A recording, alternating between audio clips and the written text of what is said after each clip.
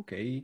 Uh, Welcome to GUI and in web browsers biweekly call for 14th of July 2020. This week on our agenda, quick update about pinning services, quick update on subdomain gateways, uh, performance improvements for uploading web UI and in general over HTTP clients, IPFS desktop update extravaganza, and more. That was me reading over agenda. I thought I'd try that. So the first item is pinning services. Feel free to add your agenda items while I go over this one. Let me quickly share my screen.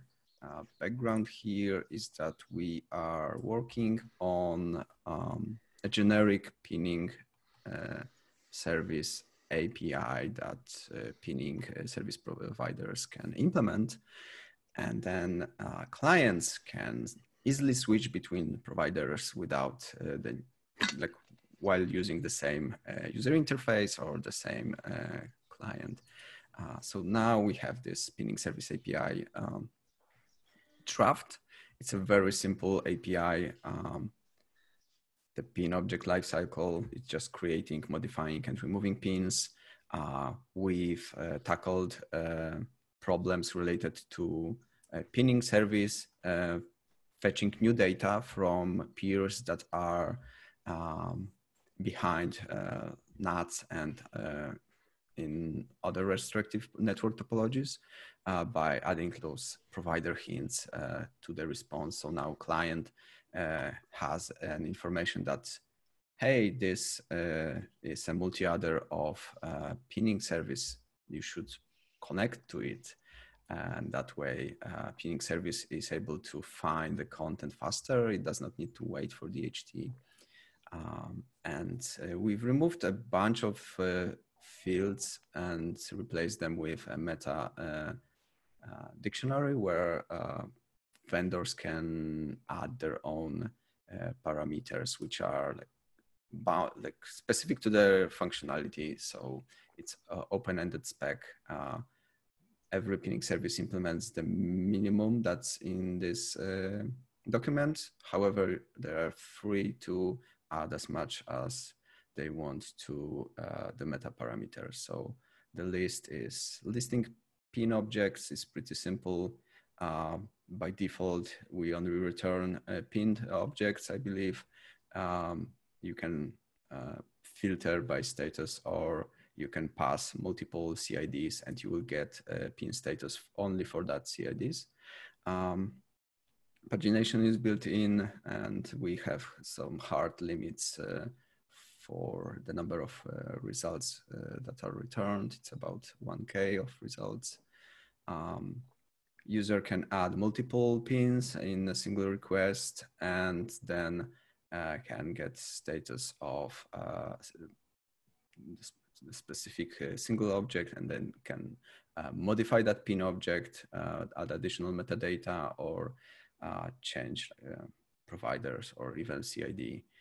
That may be useful in our case for web UI integration, where in case we implement pinning policies, the root of MFS would be a pin that is constantly modified on every MFS change. And finally, when the pin is no longer desired, you can remove it. That's it. That's entire API. So I posted links to this work in progress spec in the notes, but I believe by the time people watch this video, it will be more or less finalized.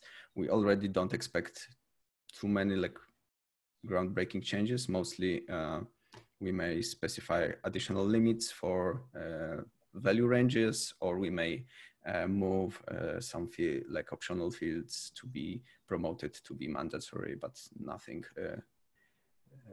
too extreme. So we encourage people to visit this repo. After you familiarize yourself with this spec in existing shape and feel that something's missing or something's not clear, feel free to open issue or even open a pull request, making direct change, propose direct changes to this spec. The source of truth is this YAML file here. It's an open API format, which has a very simple docs in the beginning, and then it's just an API spec. I believe that's it for my part with the API. We hope to effectively finalize the spec this week. And by that, we mean we will give a green light to pinning services to start implementing it. And of course, we will probably gather feedback in the next few weeks when people start implementing the API, and like hidden complexity surfaces will probably continue work in that repo. So if you are a pinning service provider or are interested in this space, you may want to watch this repo. That's it for pinning services. I'll quickly stop sharing my screen in case there are any questions, concerns, something I've missed.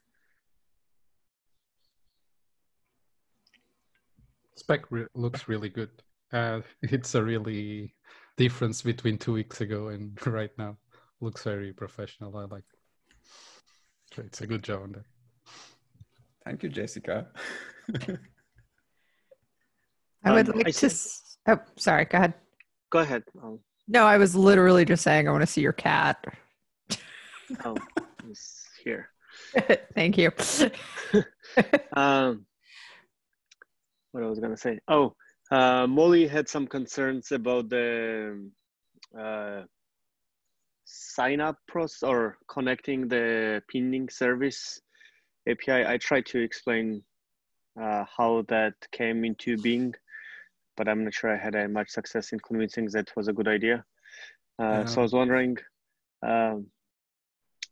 yeah, just wanted to bring it up, I guess.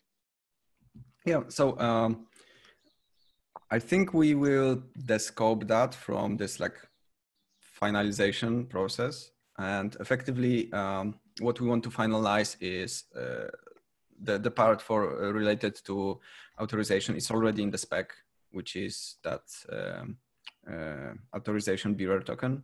And we start MVP with assumption that there will be this copying step. However, I'd like to continue thinking about this.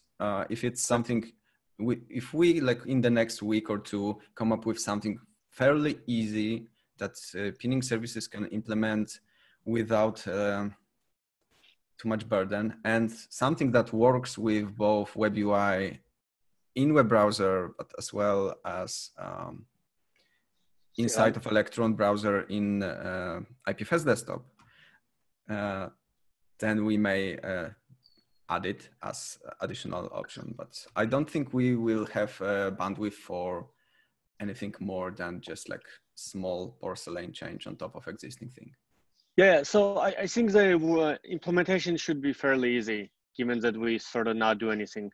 However, I think Molly's concern still was that flow itself was not easier than copying, pasting tokens, which I think is a different issue.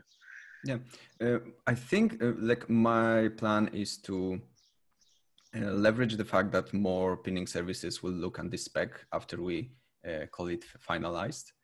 And we could have an opened PR which adds that one endpoint you described with clear like pros for adding this. And if we got like enough thumbs up from pinning services that this is actually something that makes their job easier for like managing permissions, we may be successful with that. But I will leave the decision on this to pinning service community at this point, because they will be the ones who implement it, and I don't want to balloon the scope too much if they are not comfortable. Yeah, sounds good. Okay. Cool. Apart from that, there's a separate discussion in the Web UI repo regarding stats. I filled it today. In the mockups of Web UI settings screen, we had a column for transfer and storage per pinning service. Right now, in the pinning service API, we don't have any endpoint for fetching stats, like usage stats.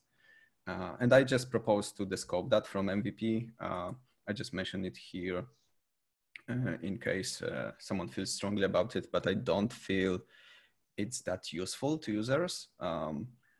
Especially like given different pinning services may have different billing strategies. So we may not come up with the proper way of visualizing, like showing visual way of utilizing different services, especially if they have a different pricing strategies.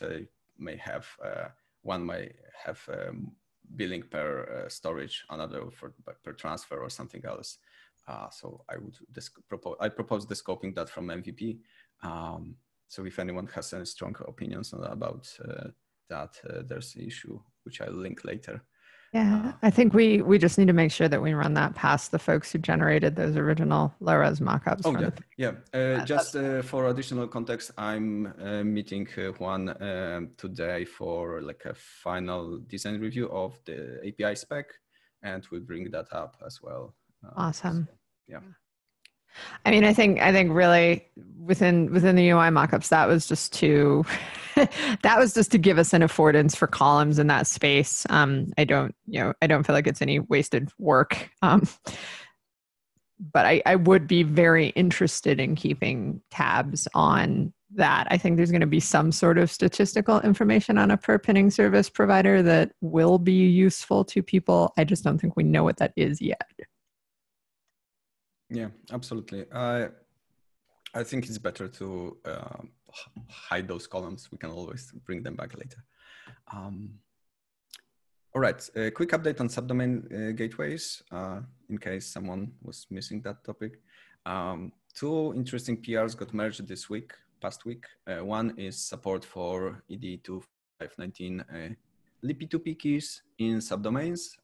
That's good news because we are planning to switch to those inline keys in next releases of Go IPFS, and this enables us to use them in subdomains, which means IPNS websites would have a proper and valid TLS cert on public gateways. And we do that by defaulting all subdomains for all LP2P keys to base 36 instead of 32. That buys us enough space to fit in under DNS limit of 63 characters. And the second PR is, in case CID is too long, even in base 36, the subdomain will return an error. For now, effectively, if you use like longer hash functions, like SHA-512, that may be the case, but you are still able to load that content from a path-based gateway, which is under localhost IP or IPFS.io. You just don't, you are not able to use long CIDs for use cases like websites where you need per CID origin isolation. Yeah, so that's on the keys in subdomains. And the second PR is extended support for reverse proxy headers. There are two popular headers. One is X forwarded port, which we already supported, that enabled reverse proxies at public subdomain gateways to redirect to HTTPS out of the box. And now we support X forwarded host header, which enables subdomain gateways to redirect to different host names. And that's useful if someone already has a path-based gateway, which was used mostly for websites, and now wants to add origin isolation to users, give them a clear migration path, just set up that header on the reverse proxy, and Go IPFS will automatically return redirect to a new to the new host name, to the subdomain at that host name. And that's it on subdomain gateways. Any questions, concerns? Cool. That's a kitty. All right. Irakli, do you want to talk about Sure. upload improvements? Yes, I guess I should have named it differently.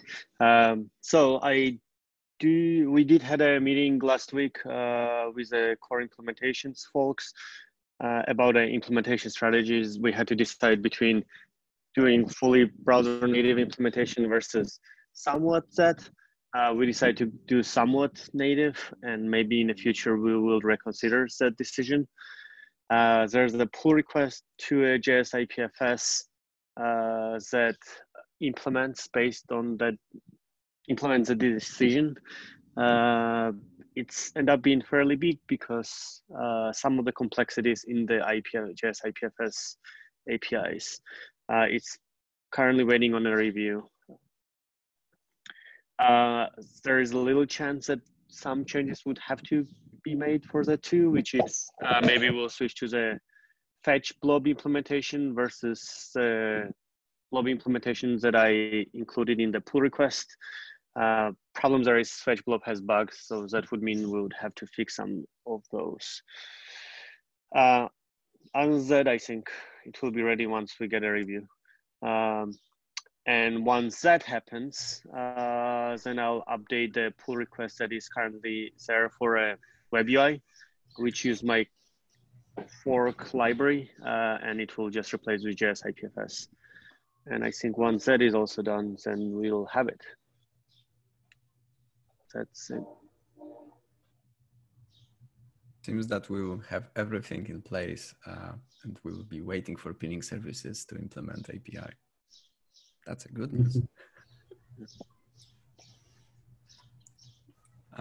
Yeah, I think that's a valid route for landing this. I know Alex is, yeah. Actually, I recalled one thing that I should have captured.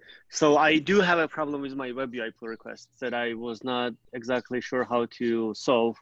That is, it seems that I think there used to be something that tracked the progress of upload, and it rendered it, but so there are some actions emitted by the uploading thing. My implementation actually does a progress handling and emits those actions, but there's nothing listening to those actions except to when it's done, which is fairly bad. When you have multiple gigs of files, it takes quite a bit. I think 14 seconds was time. So having no visual feedback for 14 seconds feels like things are broken. All you mentioned there were some things that removed it, and then I guess it got lost, and some of these things were left off. So I'm not too familiar with the code base, so I'm not exactly sure where to wire things where. So any help there would be helpful. Because I think we need that. Sorry. My laptop was also talking. I actually did upload feedback a couple of weeks ago that you have a dropdown that appears from the bottom and shows the progress while updating the files. And that dropdown is listening to the, let me check. It's waiting on the files actions, I think. Rafael, where did you post it at? Because I don't see it in the... So when you upload something to the files page, it appears and it's called file. Let me just check. Maybe let's do it offline because it would be easier, so I can actually go and... Yeah, I can send you the link on GitHub for the code, and you can check it out over there. Yeah, thank you. That would be very helpful. Yeah, if you have any issues, you can also ping me on Slack. I'll help you out with any questions you have about the code base. You're welcome to do it. That will also help you help you go faster and also improve my knowledge on the code base. Yeah, I'll try to. actually, if you'll have a time and don't mind looking at the pull request, that would be helpful to get a sense whether it looks okay or not, and maybe that's where we can discuss those details, so it will be in the right context. Okay. I'll ask questions in there to you. Thank you. Cool. Sounds we not only will have fast uploads, but we also know that it's happening. Yeah, I hope it's not bugged. Remember, I told you that Redux bundler was bugged, and I couldn't actually see the update. So I hope it's not the case anymore with this change. Yeah, I hope it's the way it is right now, only because it never worked. It was just 0 and then 100% because it like buffered the entire thing, and no one bothered with proper progress until now that you directly fix it. All right. IPFS desktop update problems. Never so boring. just to keep everyone on the same page, we had a couple of issues appearing last week about problems on IPFS desktop update. And I think me and Lyle found the problem and fixed it, but that will only work from this version onwards. So just keep in mind that any issues that will appear while we haven't released a new version, it's probably related to that. However, I'm going to release a new version as soon as I finish grooming my final pull request on the pinning settings. And after that, we just ask feedback again for the users, just to check if everything's updating properly. But I really think that once we have the time after pinning services, we should really dedicate some time into update, because I think this is the kind of features that, or bugs in this case, that we can lose users due to. If they get really mad about updating issues, they will just stop updating or stop using the app. So I think this should be like a P0 after we finish pinning. Just my 2 cents. Yeah, definitely. And just to provide additional context, we had a bunch of different issues with the bundling tool we are using right now. We are using Electron Builder, which is like not, like it's used, but it's like not this standard thing. It's something people use if they want to support more than the usual suspects. And it's a long list of issues we had over the years, and moving away from that tool, plus probably moving away from GitHub releases and leveraging IPFS for both distributing, storing, and checking for updates would be that. Because like if we change this, we should change to something that leverages IPFS to the like as much as possible.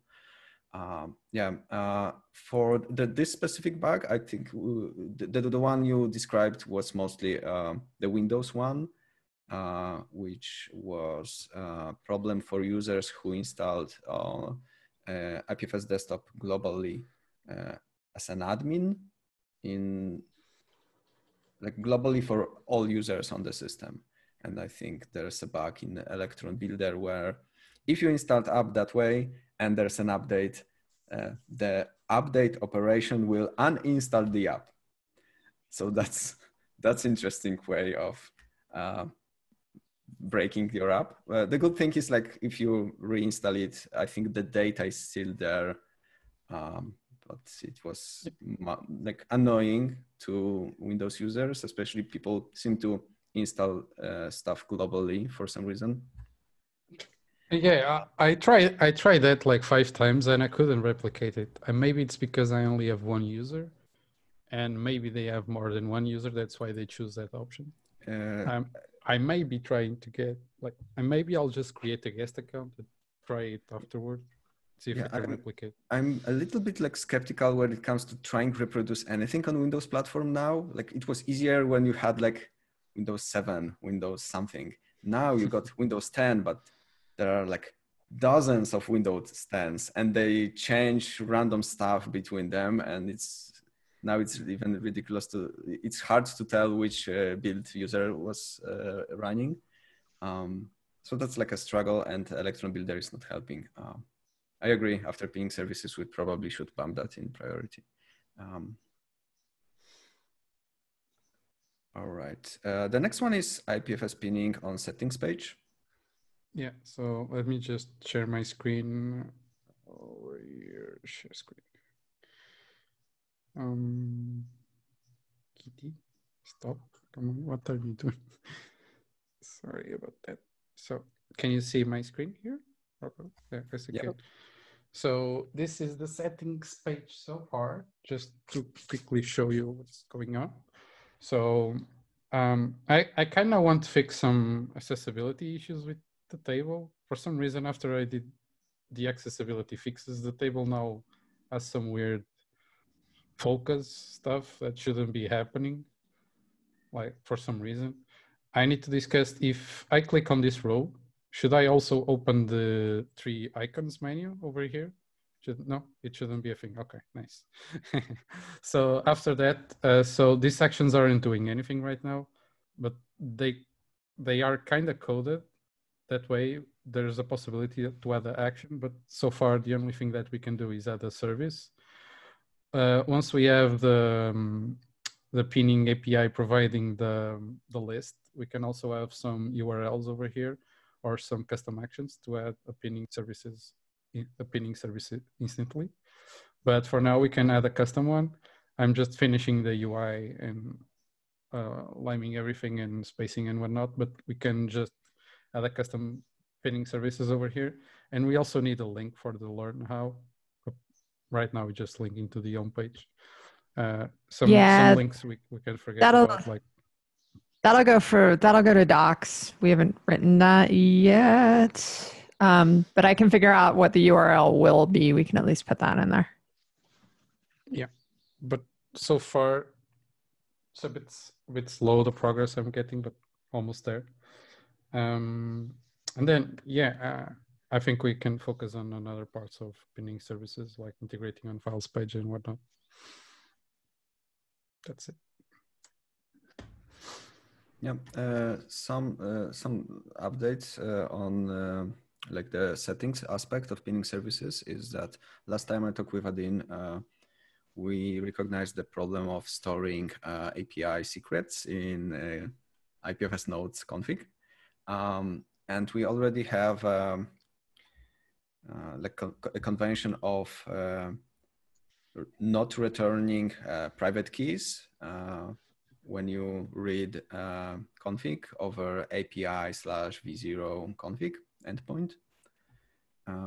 Effectively, the screens, the settings screen in WebUI will be reading pinning services map from the config, and the way it will work, it will be possible to write the secret, but it won't be possible to read it from API. So WebUI will be effectively always like overriding the key, but it won't be possible to leak the key in case there's a problem. Okay. Yeah. I'm still not sure about details in like the fields that should land in the config, namely the icon. Like right now we got just endpoint and the secret. I'm not sure if the icon should be in that map, namely because if you add a custom one,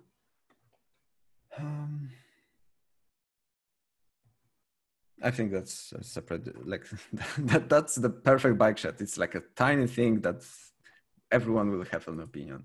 Yeah, the thing is, if we want the providers to like just do a pull request and add their own configuration there with us just testing and making sure everything's okay and all good to go, they should be the ones providing the icon as well, right?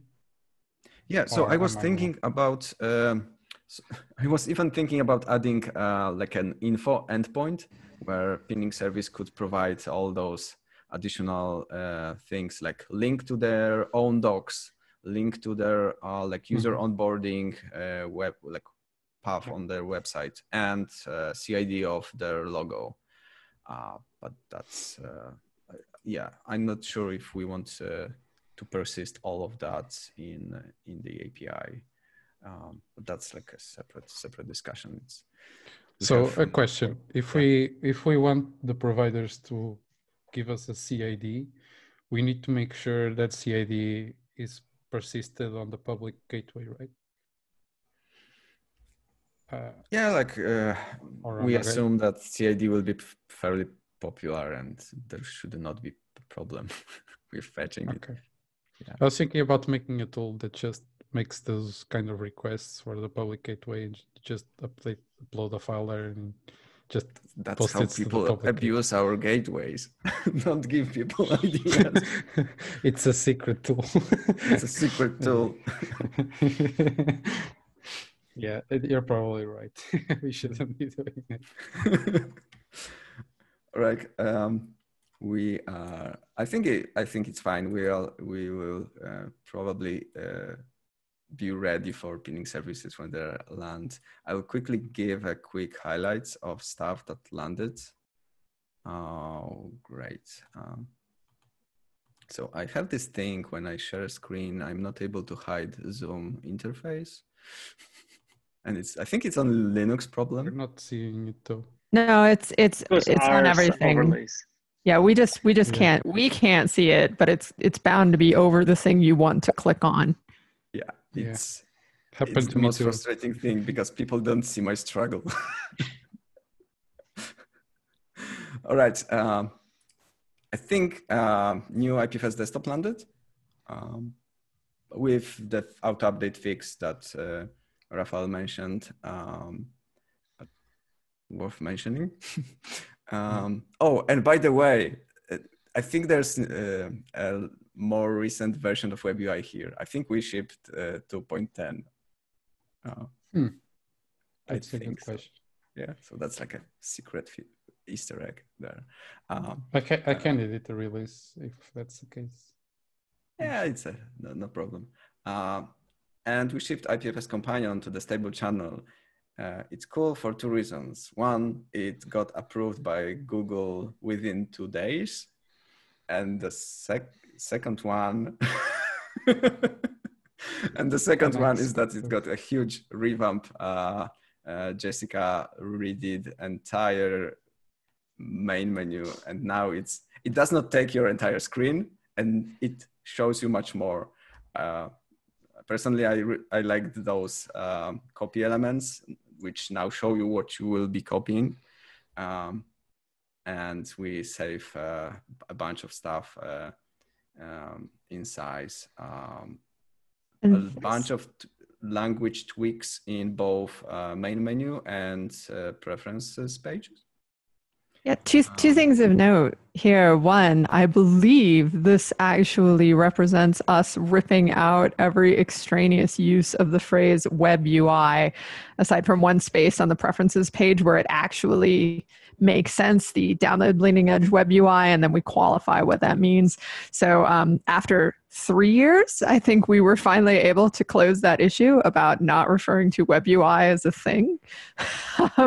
Also, this opens up space for, we have a long-standing contributor PR where for DNS link sites, you get 2 additional copy links for the immutable versions of the links. And I believe this should open up enough vertical space to actually get that into production. And you can also, that landed in the previous release, but not people may not know, you can click on the cube now and it will give you the welcome page. And we also don't say web UI here, which is cool. So that's available in both for Chrome and Firefox. Interesting fact, Google changed something in the way they calculate stats. We had over 30K of users, and now we have just 7. And it's still unclear why rapid decrease of users. I checked it. I've been looking at it for the past 2 weeks, and we are growing around like between 50 and 100 of new users each week after this drop. Not sure why. Maybe Google fighting with bots. Maybe we got some fake users which pretend to use multiple extensions. No idea. That's not the only problem people had with. It's not just us having this problem. Multiple people raised that issue on forums. So yeah, just thought I'll mention that in case people wonder why 20K of users uninstalled IPFS Companion. I think we also landed Audio's case study. I'm not sure if we talked about this on this call, but I think, Jessica, if you could like briefly mention it. Yeah, I can show it to you on my screen, but really just click the link. It goes straight to the docs. We are commissioning a series of what I'm calling like 10,000 foot view case studies that don't get so deep into the technical weeds, but are really geared towards showing somebody who's interested in whether they want, whether they want to use IPFS, how that might fit into their overall tech stack or just their overall metaphors for their project as a whole. So really focused on the value that IPFS and only IPFS was able to provide to Audius. Like I said, this is going to be a series of these. They will live canonically in the docs, but we'll keep them in our pocket to use particularly social media and in any future revamps of the IPFS.io site. Next on tap, I believe, are OpenBazaar, Fleek, and IOTeX. I feel that will be super useful resource for people. It's often takes a bunch of time for giving people examples of what they could build with IPFS and having like actual products telling in their own words how they leverage IPFS is much better way of. And this was the number one area when we were doing surveys of missing bits of documentation where not only was there a need, but we were providing absolutely nothing. So here we go. Yeah, now we provide something. Cool. I think we've run through the entire agenda. Any other topics? I forgot to mention one thing. Lionel, you had concerns about the testing of the changes to JS IPFS for the multi-part stuff. I added some tests to try to address it. I wrote a comment. It would be good to hear your thoughts after that, whether they address it or do we need to find a better solution. Okay, yeah. Context here is my concern was we are improving this performance of uploading files over HTTP API. But the risk is that at some point in the future, maybe this performance gain may be lost to refactor or something. So having some sort of a regression test is useful. I'll probably won't look at it today, but I'll try to block some time this week. Yeah, thank you. Cool. Thanks. Folks, I think we will end this sooner. I'll stop recording now. See you in 2 weeks. Bye-bye. Thanks. Bye.